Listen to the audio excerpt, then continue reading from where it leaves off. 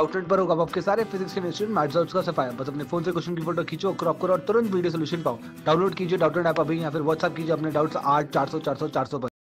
देखिए, इस क्वेश्चन में पूछा है कि हीट कैपेसिटी किसी बॉडी की किस पर डिपेंड करती है। Heat given, mass of body, temperature raised या मटेरियल ऑफ बॉडी।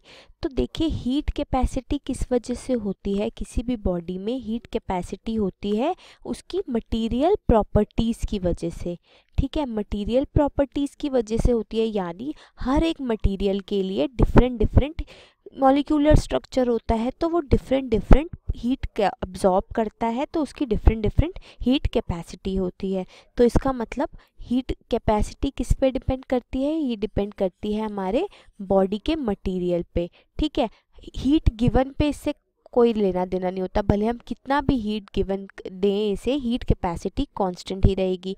टेम्परेचर जितना मर्जी राइज कर लें, हमारी हीट कैपेसिटी पे कोई फ़र्क नहीं पड़ेगा। और अब आया मास ऑफ बॉडी। देखिए, जितनी बड़ी बॉडी होती है उतनी ही ज़्यादा उसकी कैपेसिटी होती है हीट को एब्जॉर्ब करने की। Bigger the body larger is it's heat capacity. ठीक है, तो इसका मतलब हमारी हीट कैपेसिटी मास पर डिपेंड करेगी। तो हमारा मास ऑफ द बॉडी भी करेक्ट ऑप्शन है।